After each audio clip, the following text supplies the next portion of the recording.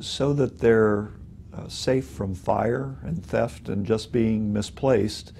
The two best locations to keep your estate planning documents would be in a safe deposit box if you have one, or leave them in safekeeping with your lawyer.